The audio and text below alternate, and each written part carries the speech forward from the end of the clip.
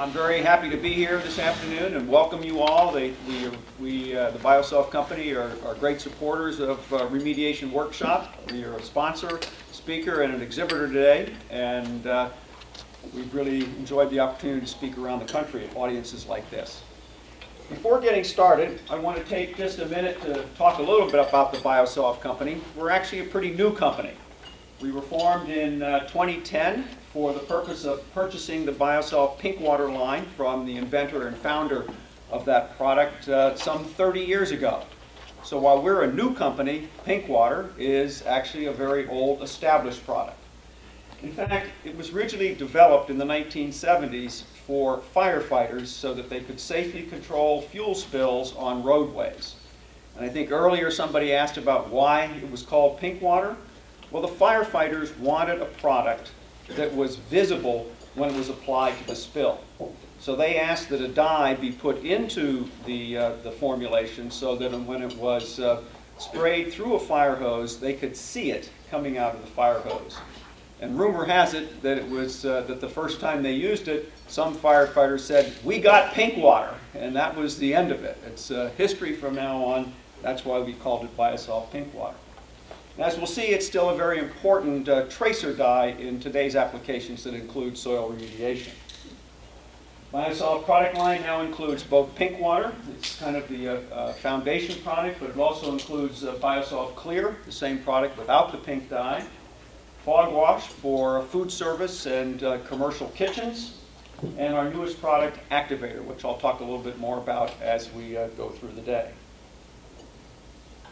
So Pinkwater is used in a wide range of applications. Certainly what I'm going to be talking about is groundwater remediation, soil remediation. But over the years, many different kinds of customers have tried Pinkwater on other applications, including bioremediation, surface cleaning, vapor suppression, equipment cleaning, and tank cleaning, all with the objective of controlling hydrocarbons with water. That's what we do well. Our product is a very strong emulsifier, and it's used to be able to control those hydrocarbons with water. Surfactants actually have a long history of removing oil from the soil. If we go back in time, surfactants were used many years ago. In fact, the first patent was issued in 1927 for the recovery of crude oil with surfactant-enhanced recovery. So is it any surprise that today technology for remediating oil from the soil is related to the technologies which were originally used back in the 1920s and 1930s and still in use today for the recovery of crude oil? However, today's surfactant-enhanced remediation projects are highly engineered descendants of that original technology that was used in the 1970s and 1980s. And what we have is generally a system whereby surfactants are mixed on site and injected into the formation through a vertical injection well or possibly a horizontal flood. That surfactant is pulled through a contaminated zone to a recovery well where it's then extracted to the surface where the effluent is treated and for disposal or recovery of hydrocarbons.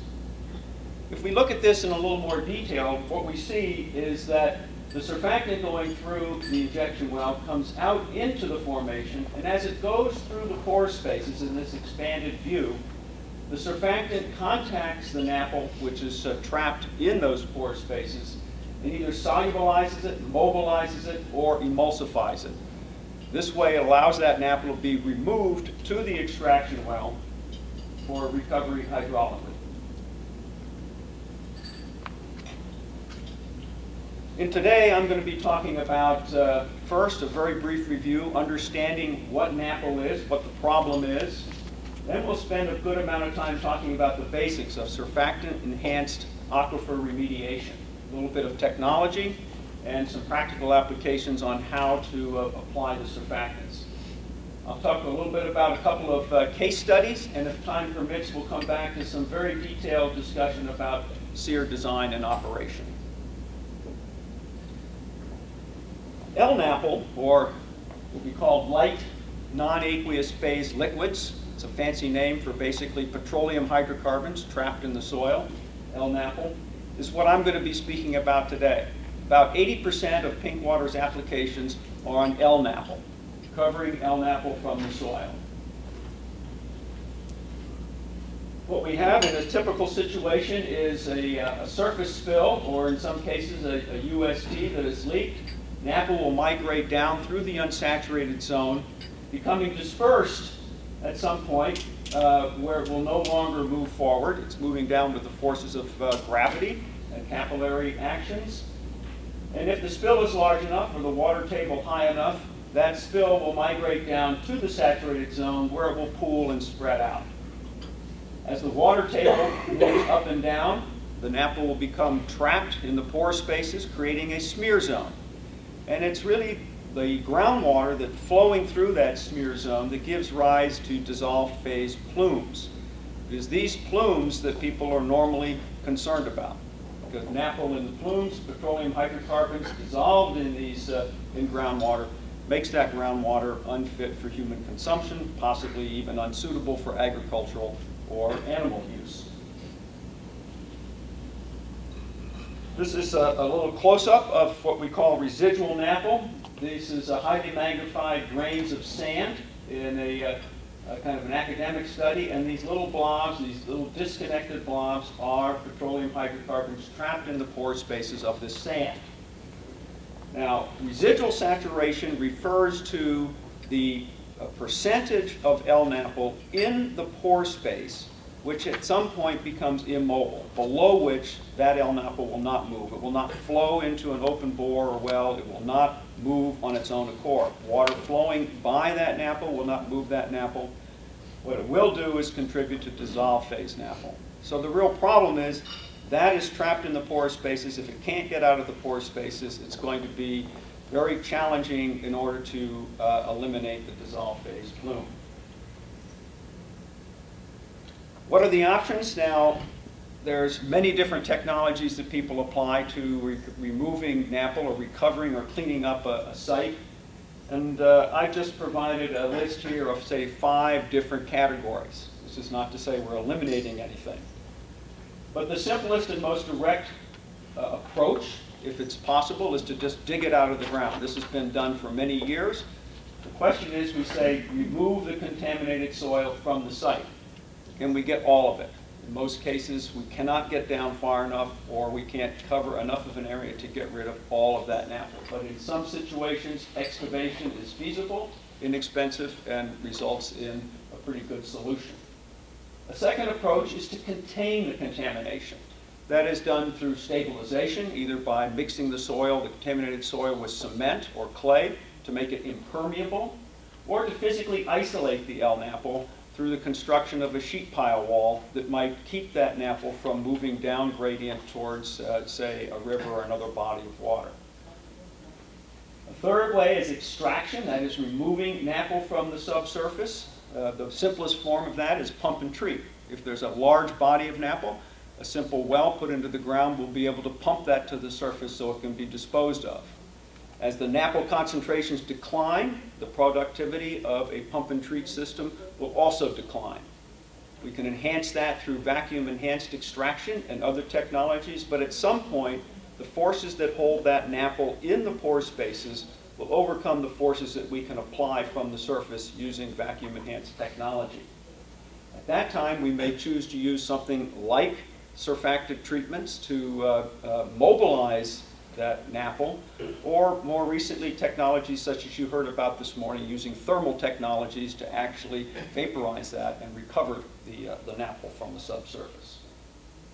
A fourth category would be in-situ oxidation or reduction. That's applying chemical or biological agents to degrade the NAPL in place.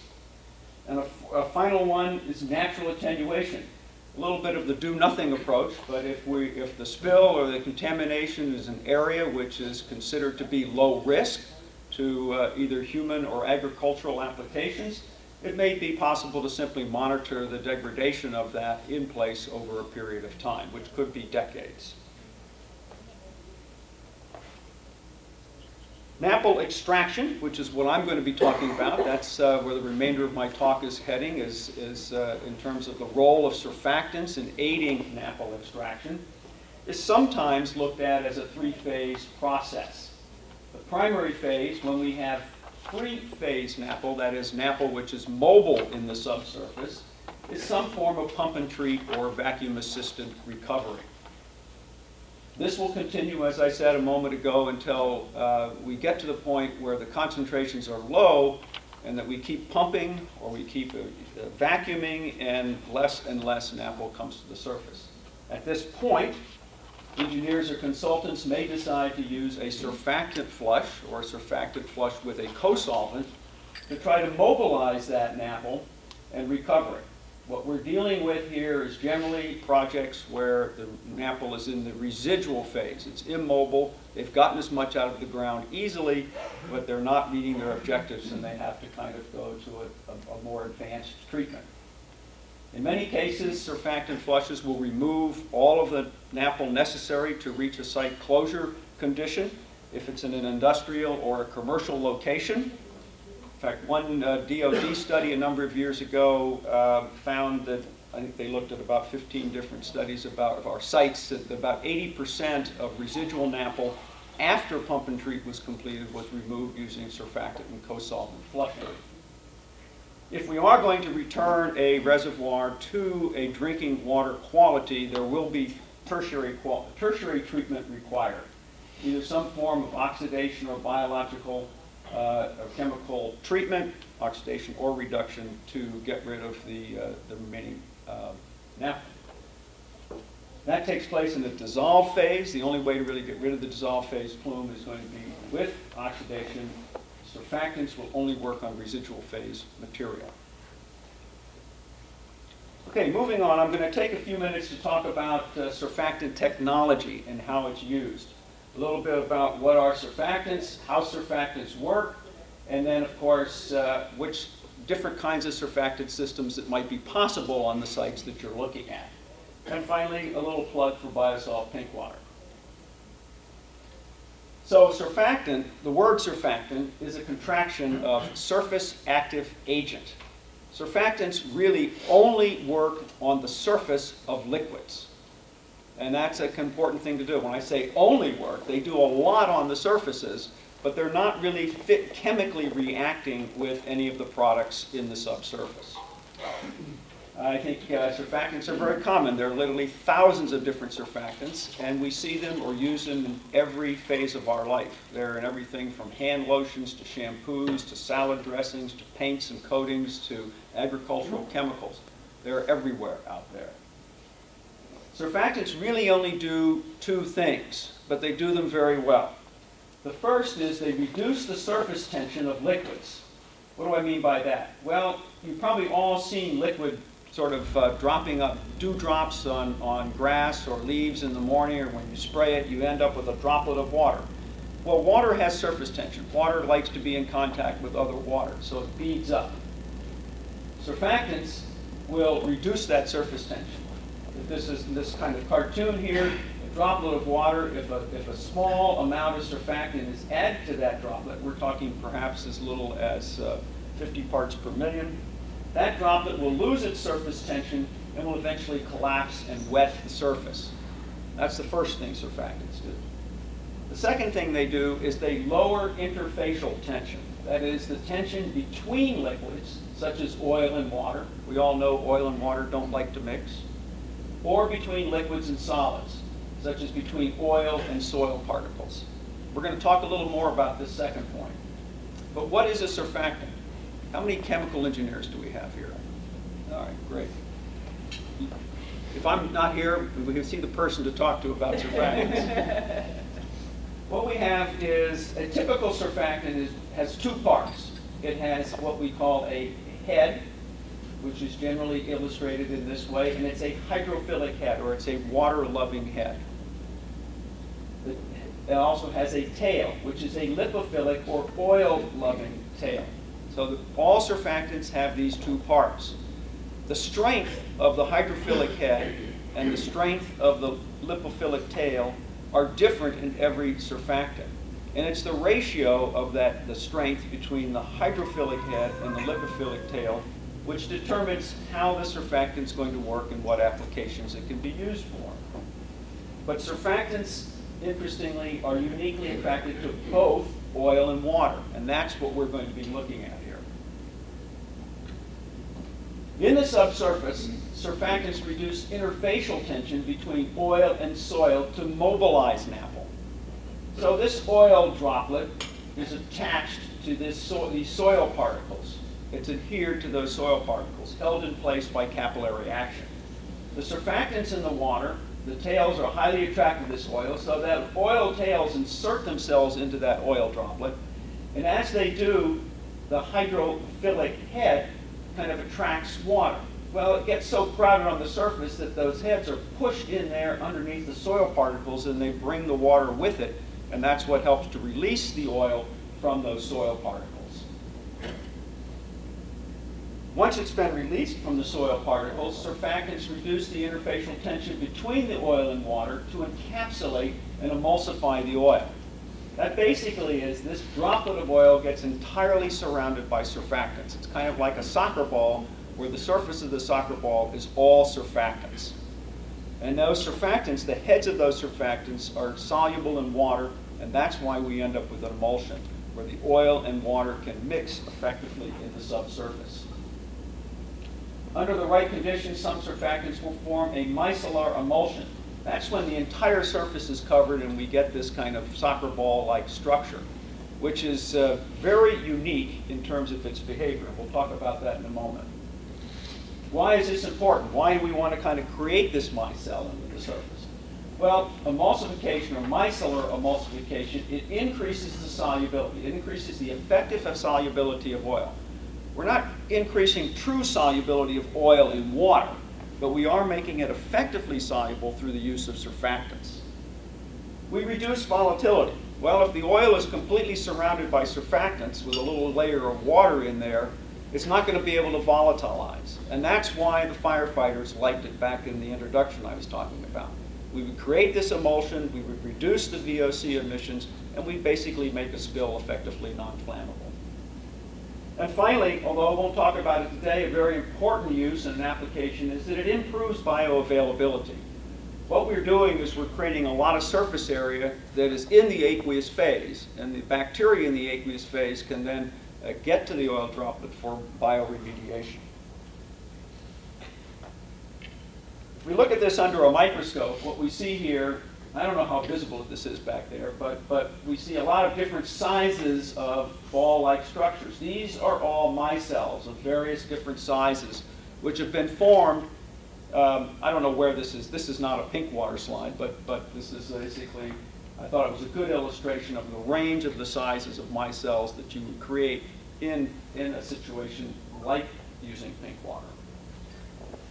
But there's some areas that are just kind of empty. This is just a void where water, maybe a little unused surfactant is remaining. But this is what we're trying to create with the use of Pinkwater in remediation projects. Now, one very important point here is that forming a micelle, forming an emulsion in the subsurface requires mechanical action. Surfactants don't work on their own. They need to have some kind of energy applied. If we simply take oil, in this case diesel fuel, which I've dyed blue for contrast, and we look at it sitting on the surface of Pinkwater. This is a 5% solution of Pinkwater. Lots and lots of surfactant molecules in there, no emulsion. All of those surfactants, or as many can fit, are sitting right at the layer, right at the interface between the diesel fuel and the Pinkwater. But there's been no mechanical action to get those layers to mix. If we do mix it, if we take up that jar and we shake it very briefly to provide a little mechanical energy, we form an emulsion. Looks like a very homogeneous mixture. If we let that sit for about 30 minutes, it will separate. We can't violate the laws of physics. The fuel is lighter than water. The emulsion is a very thin layer on that fuel. The emulsion will come to the surface. And this is actually a very good characteristic because it allows someone to use an oil-water separator to skim off the emulsion so that you'll end up with a relatively clean aqueous phase underneath. Now you say, well, how much mechanical energy do I have to apply? I'm not really, able to do much in the subsurface. Well, Pinkwater, or any surfactant, most surfactants, flowing through the pore spaces in the subsurface provide enough mechanical energy to mobilize and form an emulsion. We've looked at simple column studies in our own lab where we simply use gravity feed to let that Pinkwater flow through a soil column, and just the process of flowing through there with gravity only is sufficient to emulsify the hydrocarbons in the column. So, now that you have a little bit of the theory, where would you use a surfactant-enhanced aquifer remediation project? Well, there are some criteria. You need to pass some tests in order to really evaluate a site as being potential for using surfactants. These are the tests which we've called key success criteria. And the first one, and perhaps the most important one, is hydraulic conductivity. We really need permeable soil. If we're trying to get a product into the soil, we've got to get it into the soil. We've got to get it into the pore spaces where the contaminants are in order to react with those contaminants to form an emulsion. And quite frankly, that's true for any remediation product that you're trying to get into the soil in the area of where the contaminants are located. We've got to kind of get it, it has to be permeable enough to get it in. Some people ask, well, how permeable? I mean, some of you may have seen a table like this, just hydraulic conductivity, but typically we need to be above this. We need to kind of be above 10 to the minus 3 in order to really be effective. There are some people that are pushing that limit on occasion. We try to caution them that you either got to have that well right in the middle of the contaminated area where you're injecting this, or you need to have permeability in the soil that allows you to move that surfactant through that area. The second test is surfactant volume. We've got to have enough surfactant volume. We have to get enough surfactant volume in there to contact the pore spaces where the contaminants are located. Typically, if we can identify an area that we want to treat, we like to see about somewhere between 0.5 and 1 pore volume of surfactant solution injected into that area. And even at that level, there's an old adage that goes back to the advertising days, but I might say it here, is when you inject a surfactant, we know that only half of that surfactant is doing any good at all. The problem is we just don't know which half. If we knew that, we'd probably be able to figure out exactly where to put it. The third test is soil composition and chemistry. In addition to being permeable, soils with a lot of organic material or a lot of clay may reduce the effectiveness of surfactants. The clay will act to absorb the surfactant material. The organics may also interact with the surfactants and make them less available to react with the napple. In some cases, groundwater with high mineral content may not be compatible with surfactants as well. Always a good idea to test the groundwater to make sure we don't have any precipitation or loss of surfactant soil. Gesundheit. Thank you. Finally, hydraulic control. The injections need to be within the extraction well radius of influence. We have to get it into the ground. We also have to get it out of the ground. So we want to recover the Pinkwater together with the residual hydrocarbons that have been removed. And the best way to do that is to make sure, for example, in this drawing, if this is our extraction well, that we've got the injection well somewhere in this radius of influence to assure that the material we're putting into the ground is going to be pulled through to the extraction well and taken out.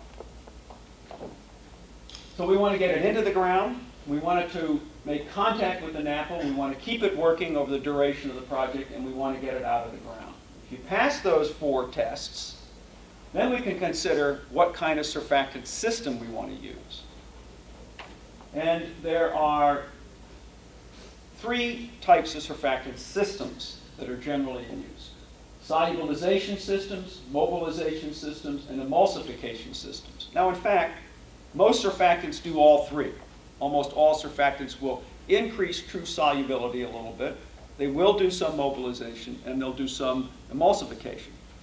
But different surfactant formulations will do one of those things much better than the others. So depending on the site and your objectives, you want to choose a system that is, will optimize on one of those 3 points. Solubilization, I said, increases true solubility. Solubilization systems almost always use a co-solvent, such as an alcohol, because alcohols are soluble both in many petroleum hydrocarbons as well as in water, and that will increase the true solubility in the solution that's going to be extracted from the subsurface. Mobilization systems are trying to reduce the oil's solid interfacial tension to release the oil. What we're doing is trying to create a very slippery layer right at the surface of the soil. And if you want to think about this as a metaphor, think about an air hockey table. We're trying to create that air layer right along the soil particles that will allow the napple to slip through the soil.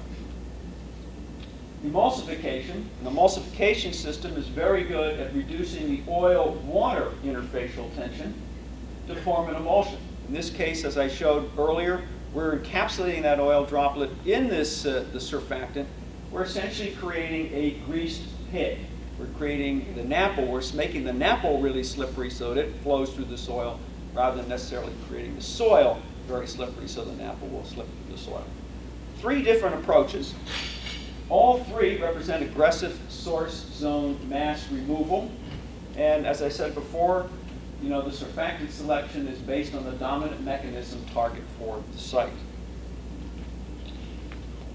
This is a kind of much of an eye chart here, but there are different characteristics of surfactant systems. Typically, a solubilization system is a non-ionic or an anionic surfactant, but often with a co-solvent. Mobilization systems tend to be anionic. They also tend to be highly tailored for individual sites, because the chemistry of the groundwater is very important to get them to work effectively. And emulsification systems almost always tend to be non-ionic. Non-ionic surfactants are better emulsifiers, and they work very effectively with petroleum hydrocarbon in that regard. Some of the real differences occur in effluent treatment. If you're solubilizing the napple, it is a bit of a challenge to treat the effluent. It's much harder to treat a solubilized effluent than it is to treat, say, a mobilized or a emulsified. Mobilization is simple oil-water separation, and emulsification very much the same thing. We really can just separate the emulsion with an oil-water separator or a frac tank. Solubilization systems tend to be for larger sites. They tend to have a relatively high cost footprint.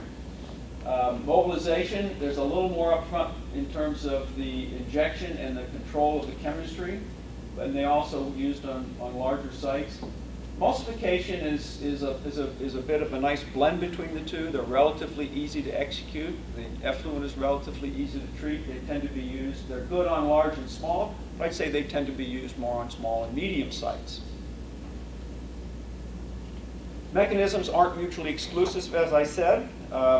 We are working with Tufts University here in Boston, and Dr. Andrew Ramsberg, and he's been doing a lot of testing and product development with us. And he's proposed this model for looking at these different systems in much the same way as the soil texture triangle that many of you are probably familiar with. Except we're looking at solubilization, emulsification, and mobilization as the 3 dimensions on that triangle.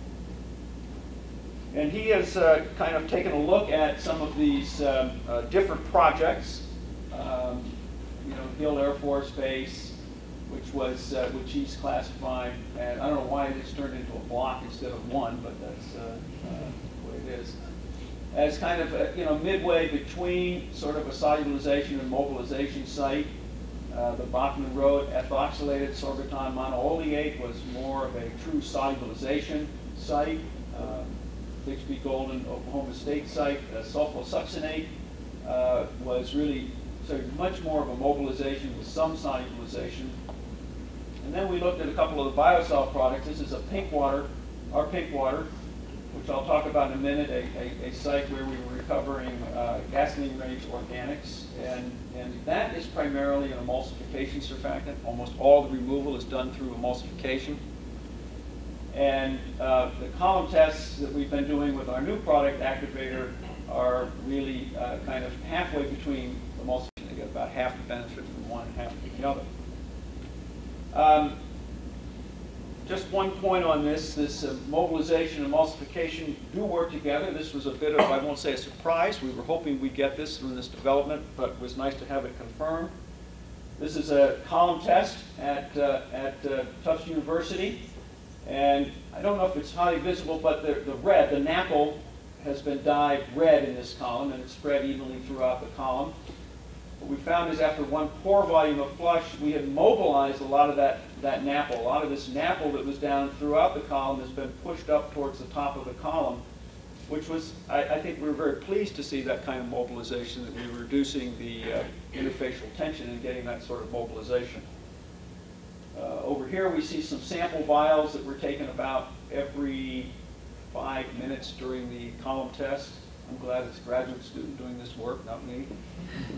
And we could see the layer of free product and gradually more emulsion. So we started off recovering a lot of free product, and over time ended up with a lot of emulsion. Pinkwater, we have these two products. We have Pinkwater, which is a very strong emulsification formulation, and then Activator, which combines emulsification and mobilization. We have gallon jugs over there if you want to take a look at them. Both are highly lipophilic formulations, highly attracted to oil, optimized for fuel range hydrocarbons. They work at very low concentrations, very low CMCs. That's a critical micelle concentration that's required in order to form an emulsion. Emulsions are very stable. They don't leave any residue behind. One of the issues that a lot of contractors, particularly vac truck operators, say is when they've vacked a site with Pinkwater, that their trucks are absolutely clean. There's nothing in their hoses, nothing in their truck. It's all been completely removed. And our products are compatible with, oops, got a little ahead here, compatible with tertiary treatments. A number of contractors, engineers have specified Pinkwater in advance of oxidation treatment. Finally, water-based, non-hazardous, no solvents, and they are biodegradable. I'm going to move quickly to a case study. This is a service station in western Massachusetts, and this was gasoline impacted soils were encountered back in 1988. Probably not too different from a lot of sites that you may have seen. The long history of the site with a number of different cleanup phases. They replaced the USTs. Then they did in the process they excavated and did 3 years of dual phase extraction. Removed about 1,000 gallons of gasoline. In September 2000, the USTs removed altogether. They were still finding gasoline in a number of wells at the site. They took out another 1,400 cubic yards of soil. Then they did 4 years of vacuum enhanced groundwater extraction to try to see if they could recover that. And they still had gasoline napple in multiple monitoring wells, ranging from 0.5 feet, pretty low, to 5.5 feet. So Kleinfelder was the engineer on this site, and then they put together a plan to use surfactant enhanced remediation. And that plan was submitted in December of 2011. In 2012, they began work. The objective was to meet conditions for no significant risk at the site, which required less than 0.02 feet of napple during quarterly monitoring. If we looked at the site, there were 5 monitoring wells of concern in these locations. They actually completed 3 injection wells around each monitoring well, which they were going to use and then extract from the monitoring well.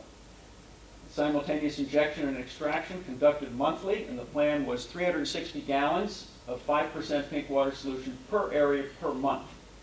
And they were going to extract a minimum of 3 times the volume that was injected to be sure that they would pull it through the formation and taking it out of the soil. This shows a couple of shots of the work going on. We took samples during the day. This happened to be during a day that we visited the site, and the site technicians were being very helpful, helped us collect samples throughout the day so we could monitor the progress of napple removal. Here we are with sort of the results. At the end of the day, we had, and this is just this one day that we were observing. We took these samples. This was at the beginning of the day, just kind of some murky groundwater. And about every 60 to 90 minutes, we took a sample as we were able to do it in a fashion that wouldn't disrupt the treatment. And what we found is we could see sort of the telltale pink sign that indicated that the pink water had moved from the injection well to the extraction well. And with it, we had recovered a pretty fair volume of emulsified napple. Very high volume, maybe about 35–40% of the volume in this first sample, and then maybe decreasing amounts over the course of the day. This was a very productive site. Not all of the sites, not all of those 5 sites were as productive, but they were definitely recovering napple. Over the course of the treatment, they injected 7,000 gallons of pink water solution. That was about a 5% solution, and recovered 22,000 gallons of effluent. And they estimated about 1,000 to 1,500 gallons of L-napple that was recovered in the course of that process. Just a little detailed picture here, just to give you a sense that some of these samples, when you look at them close, there may be a little free-phase material on the surface, a very thick emulsion, which is generally about 90% L-napple with a little surfactant and water entrained in that emulsion as well. Residual pink water with dissolved phase L-napple in that, and then at the bottom there may be whatever solids are being brought to the surface with the vacuum extraction. At this particular site, they used 8 different wells for extraction during 6 monthly events. In the course of 2012, all 8 wells recorded L-napple prior to the treatment. From 2013 on, 6 wells recorded no measurable napple. 1 well had, on one occasion, had about 0.05 feet. That was the only time it had that. 1 well did continue to record L-napple on a regular basis, but was determined that the source zone was from outside the site. I guess that happens in some of these heavily industrial areas. I'll offer to take a few questions if we have a moment. Yes? So as the surfactant goes through an impacted area, is there a sense of when the product is liberated from the pores, are the kinetics favoring that product staying as free product, or would it prefer to be, or does it result in the emulsion? Well, pink water definitely prefers an emulsion. I mean, pink water is always seeking out. I mean, pink water is barely soluble in water. I mean, the trick of the chemist who developed this product was not in making it highly lipophilic, but making it so it could also stay in solution. That was the real challenge. So it's always seeking out oil to form an emulsion. Activator operates a little bit differently. Activator tends to mobilize the material first. It's actually a very good wetting agent. We were hoping it would be a good wetting agent. It is a good wetting agent. So it gets in there and it breaks the napple away from the soil particles. It works a little more slowly as an emulsifying agent, meaning it takes some time after it mobilizes and as it's moving it through the formation to form that emulsion. So there's a little difference in the way that the mechanisms that they operate on that actually make them 2 very interesting products for different situations. So is that why you have the 5% solution is limited because of the solubility of pink water? That you can't get more than that? The 5% solution, remember we're injecting in or near an aquifer, so we're going to get a lot of dilution too. So our goal is to try to keep the solution, say, we know it'll work down. I mean, in the lab, we can make it work at about 0.1%. But, you know, out in the rural, we want to be sure we've got enough surfactant molecules that when we encounter that residual napple, that we're going to have enough molecules to form that emulsion and free that product up so we can bring it to the surface. We like to keep it at about 1% in the subsurface. Now, is Activator that product that you can use in Europe? Yes. Activator, I should have mentioned, one of the reasons for developing Activator, BioSolve is very effective. It works great. It doesn't meet kind of the today's standards for ready biodegradable, that kind of thing, which requires that the product be 80% degraded in less than 28 days. So pink water is probably fully degraded in maybe 90 days. It does degrade, degrades fine, but This product, the activator, degrades actually in about half that day, about 12 days. We achieve over 60% degradation in 12 days. And that is what's required for sales in Europe and certain other countries. We're also getting questions from many states, particularly coastal states, where they really just don't want to have a lot of surfactant hanging around the groundwater for a long time. So they like to see a product that's a more biodegradable, more friendly product.